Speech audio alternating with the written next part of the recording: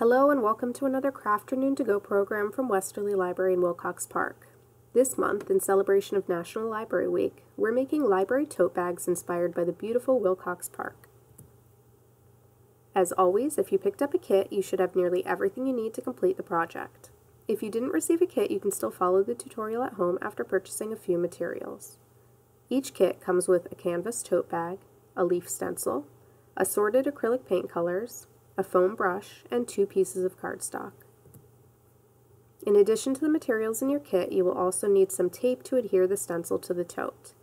Preferably painter's tape or masking tape, but any tape should work.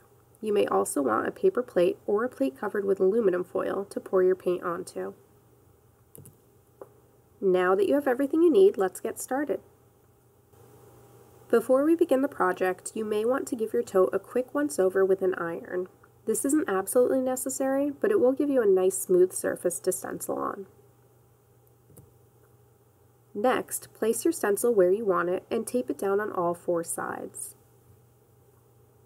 Insert your cardstock sheets into the bag, making sure that they are behind the stencil. This will ensure that the paint does not bleed onto the other side of the bag. Pour your paints onto a paper plate so you have an easier time dipping your brush into them. Now it's time to paint. Dip your brush into the paint and begin painting on the bag with a downward stamping motion.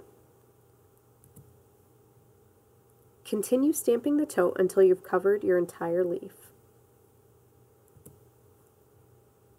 You can use one color or have fun and use multiple colors for a blended look.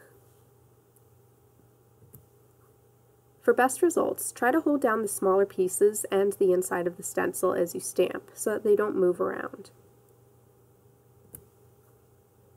Once your leaf is covered, carefully peel up a corner of your stencil to make sure you like the coverage. If you do, you can remove the entire stencil. Repeat the last few steps, adding as many leaves to the bag as you want. Allow your tote to dry completely before using it.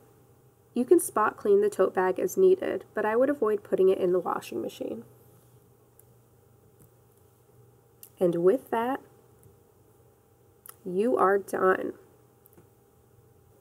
This tote is great for carrying pretty much everything, but we do recommend using it to carry books to and from the library.